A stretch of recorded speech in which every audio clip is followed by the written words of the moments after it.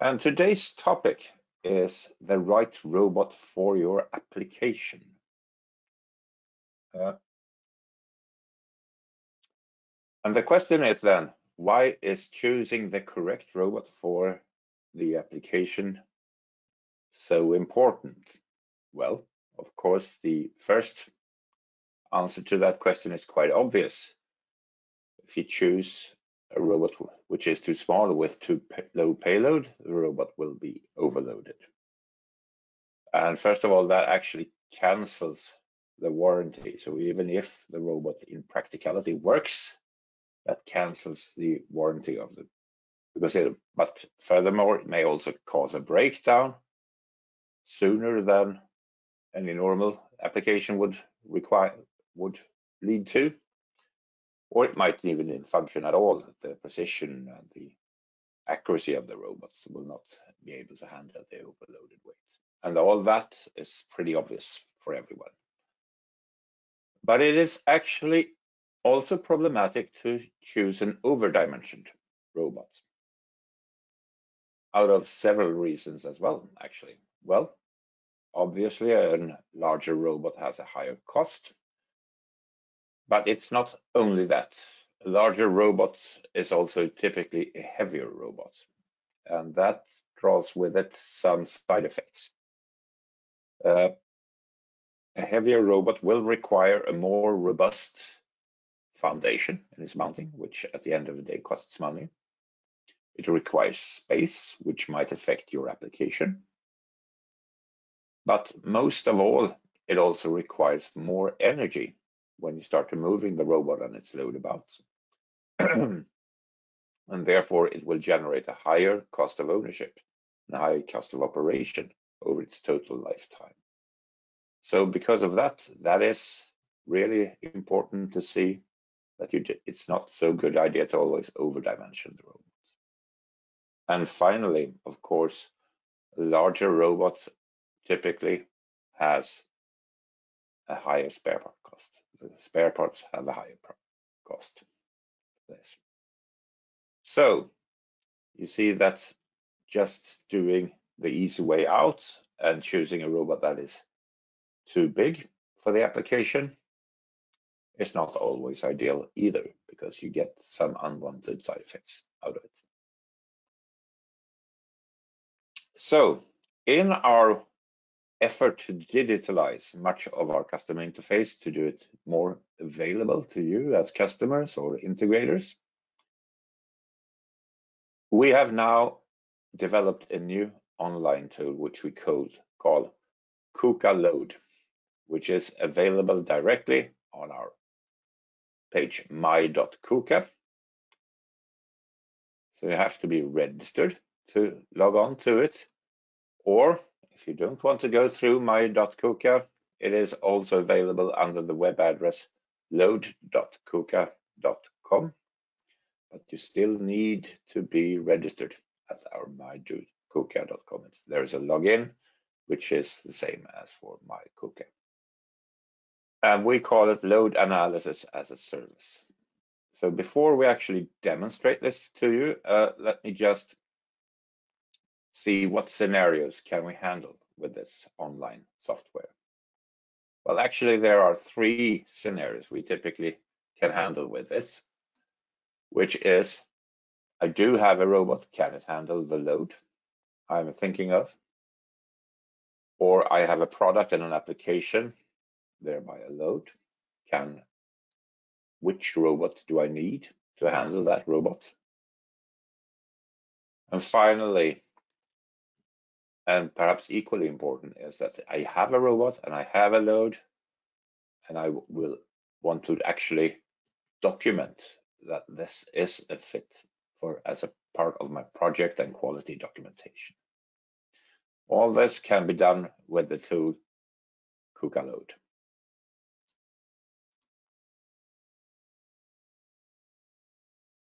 So where did we come from? We have had a few solutions or offerings to this over the past year. And the oldest one, and the one that's been around longest, is a software which you download and install on your computer, which was called KUKA Load, which was a PC application, which basically did the same that I described in these three scenarios I did before. And it was quite easy to use. It has been developed a long time over the year, as looking to the positive sides of it. But it was, or it is, a PC software that has to be installed on your computer, which also means that theoretically, if you don't update it, it's not up to date with new robot models or new load data. It can only be run on a PC and not any other platform. And if you don't have the PC available, you don't have it available either. In parallel, a couple of years ago, we started a similar tool on our my.kuka webpage, which was Compose, which actually later also changed name to Robot Selector, which was also quite good, but not as flexible and not as covering all these areas as KUKA Load did. It was, of course, a pretty easy interface to use. It was cloud-based. That meant that you could access it from everywhere, but you couldn't save your calculations. The workflow wasn't always that intuitive. So thereby, we have now developed the new KUKA Load online, and that will, during the year, totally replace. It has already replaced the Compose, but it will also replace the old KUKA Load PC software. That means that the PC software you have installed will disappear during the year and be completely replaced by our KUKA Load online.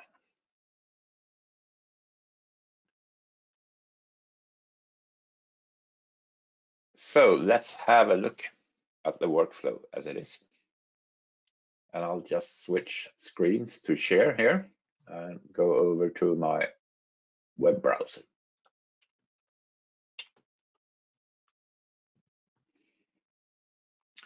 So I can either go into KUKA Load through my.kuka, or I can, in my web browser, type in kuka.load.com. And since I'm already logged in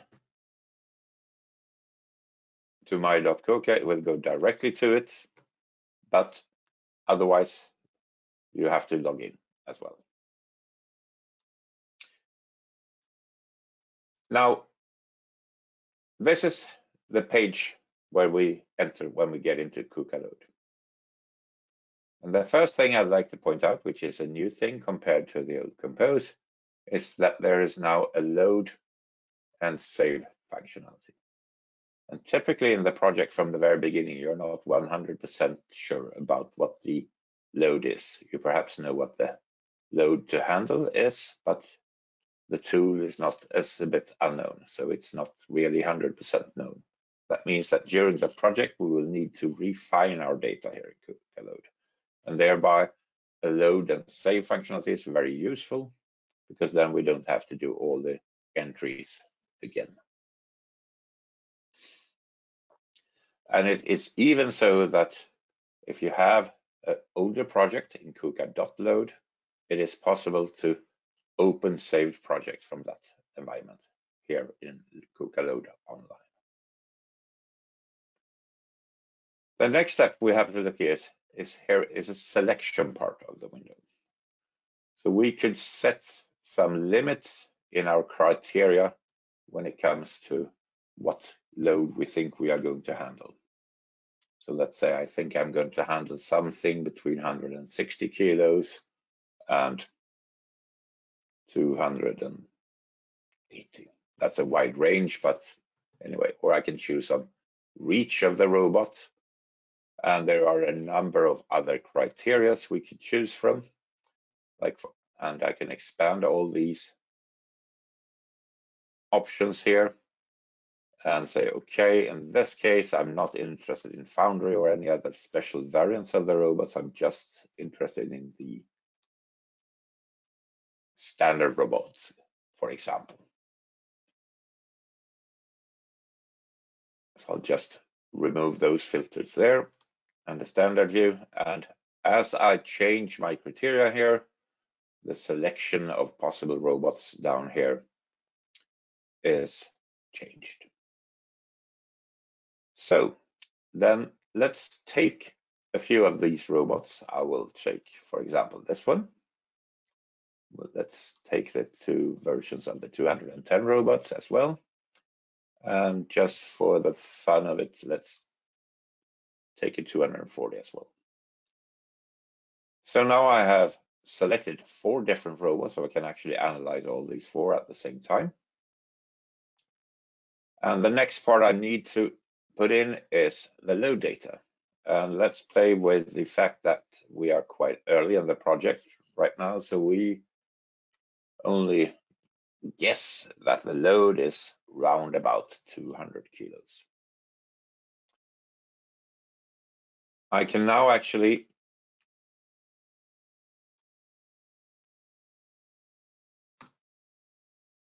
already run the analysis of the load of this robot, and we will see the result of it shortly. It takes a few seconds. And here we get a graph of the 4 robots, and we actually see that all the 4 robots are approved for this application we've just put in, even the 180 kilo robot. And if we look a bit further down, we see the 4 graphs for the robot we've picked. We see where the center of our payload is, and right now we haven't put in an offset on this payload, so we are quite uncertain.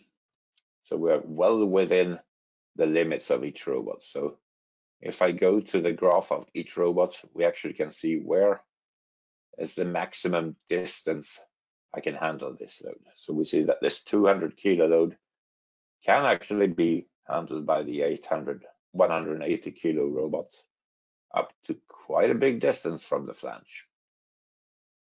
We actually get the exact limits by following the curves like this.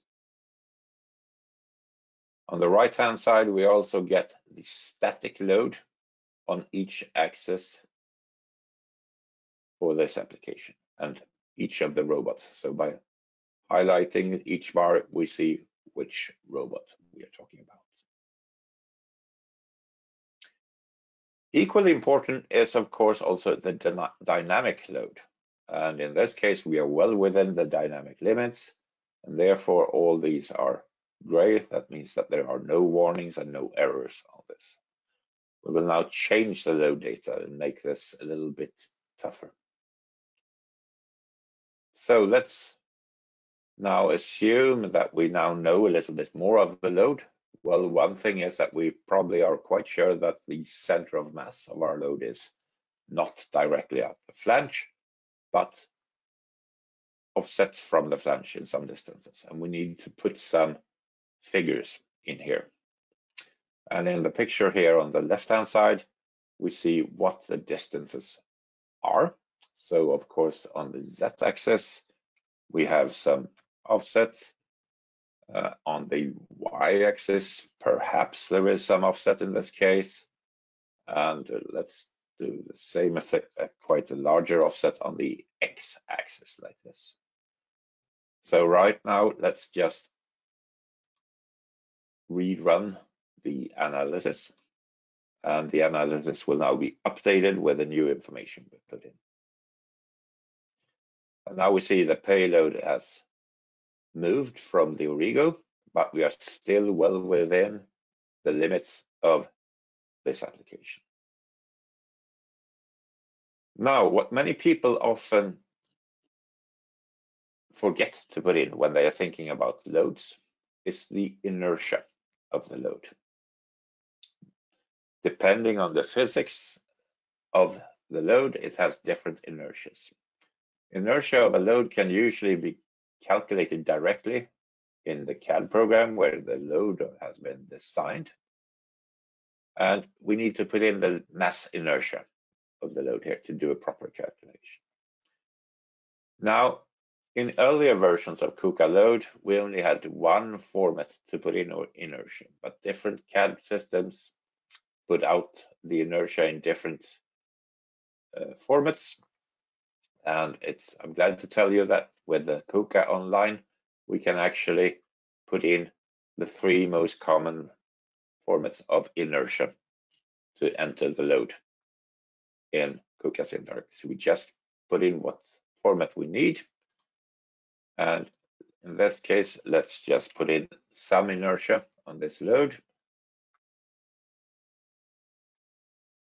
and run the analysis again.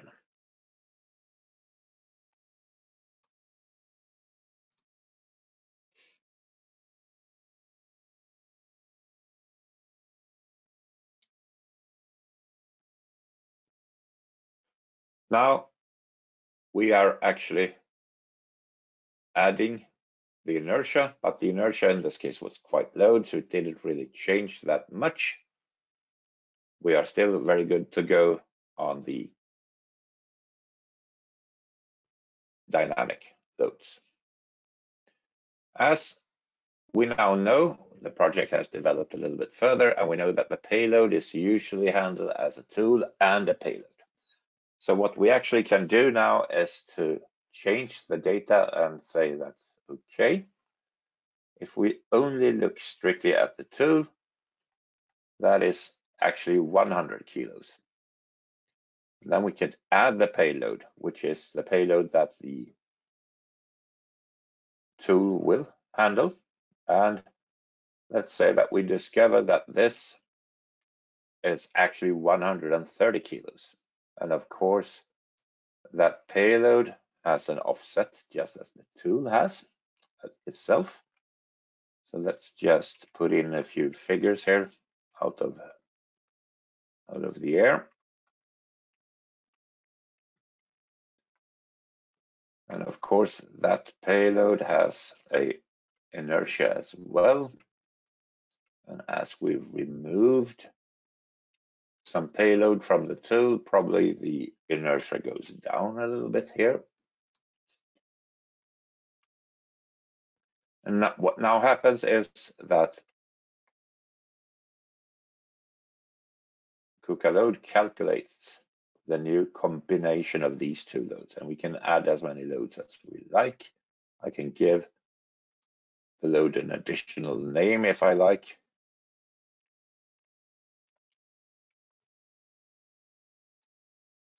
So it's clear to me later where the figures are coming from. Now let's reload the analysis again.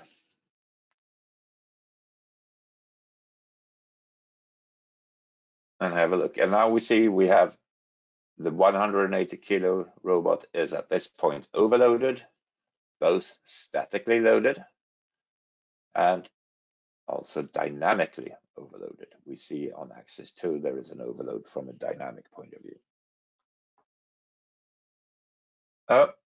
But still 3 of them are approved. Now we have forgotten one thing when it comes to payload, and that is that quite often we have loads sitting on the axis in forms of connection boxes or whatever.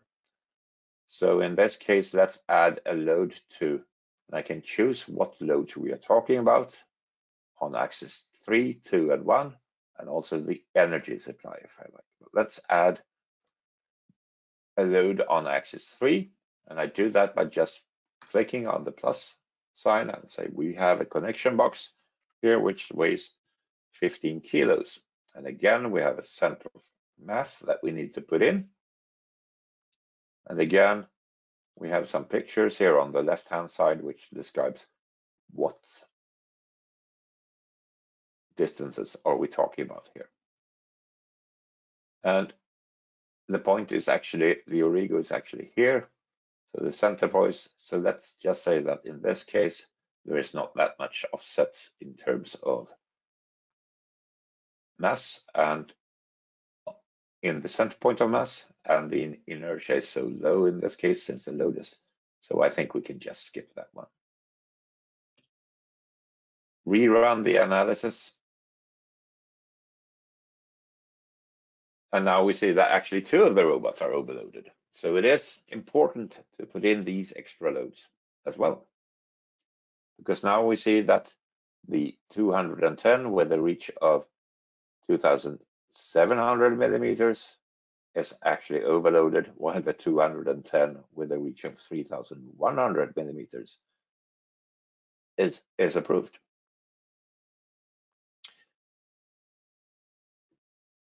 Now, in the beginning of this small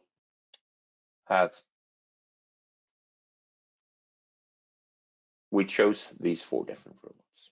But let's say that, okay, I'm not that well versed in the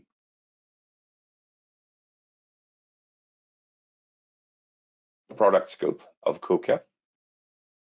Then I don't need to choose a robot, or I can choose just one and say, okay, I have these 2 robots which I chose now. Is there any other robot that would fit my application?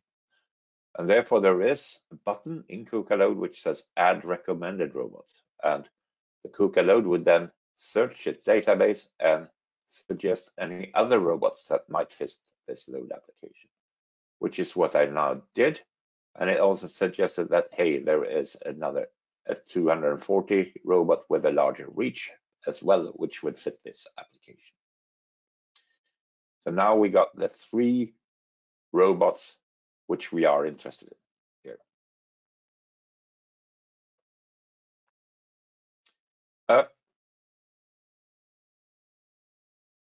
And so now we have 3 options, and to me, it actually looks like the 210 kilo with a reach of 3,100 millimeters perhaps is the robot I'm interested in. To be sure of this, I can now go to the information about this, and there is now 2 buttons here which I can choose. So either is the marketplace, which will bring us into my KUKA to that specific robot. And I'll just log in to my KUKA.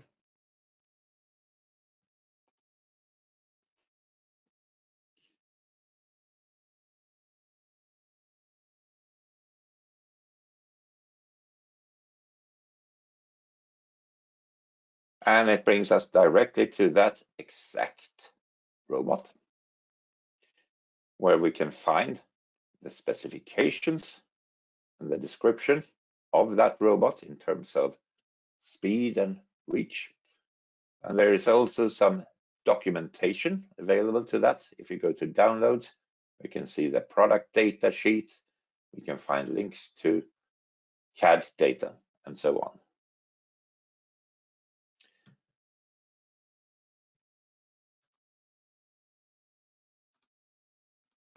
There was also another button which was called, and one more thing here.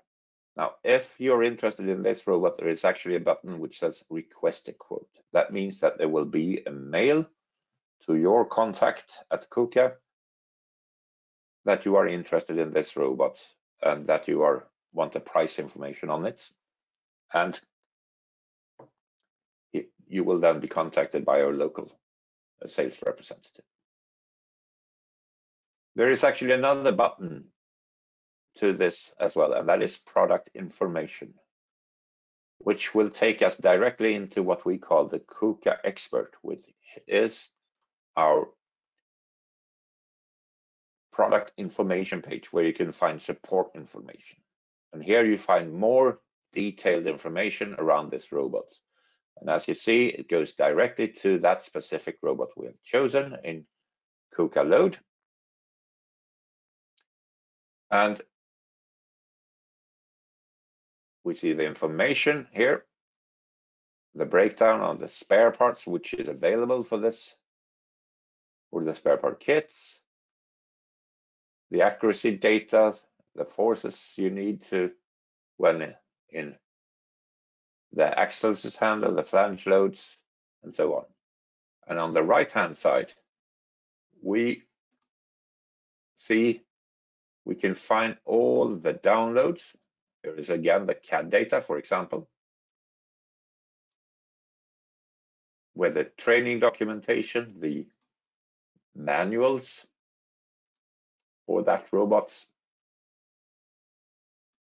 and again, data sheets and so on. So all the information available for that robot is available here at KUKA. And this is a really easy way to find your way into both the KUKA and the expert. Going from the robot here at KUKA Load, either to marketplace or product information directly. And that will shorten your search time quite a lot. So finally now, we are now happy with the selection of the robot, and we want to save it or export a documentation here. So we can either save it and create a new file. And in this case, we are only interested in one robot, and we need to put in some information here about the project, of course, the load cases, which was created by me,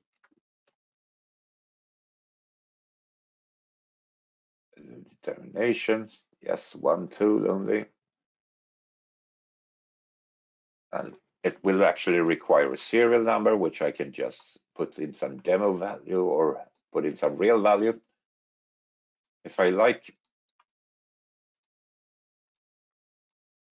I can then update this, open the file again and update with the real information, of course, at the end of the day, and just save this.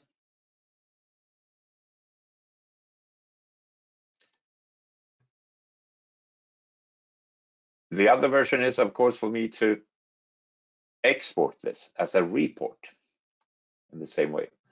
And in this case, I could just say that I am not really interested of bringing out the reports of the robots I'm not so interested of, only the one I'm going to choose. We put in the data earlier, so that's already saved here. And I can now export an acceptance report and add that to my project and quality documentations, or even perhaps if I'm making an offer to a customer to show the customer that we have actually documented and tested this load case. This is the robot you are going to need. And we get a report which looks along these lines here, with the data that it is approved. In one page, it is an approval. We can assign this, that this data is correct, and add it to our quality data. If you are an end customer, I would actually recommend that when a supplier brings a robot to you, that you ask for this type of documentation, regardless of what brand the robot is from. Because sadly, we see too many applications where the robot is not ideal for the application.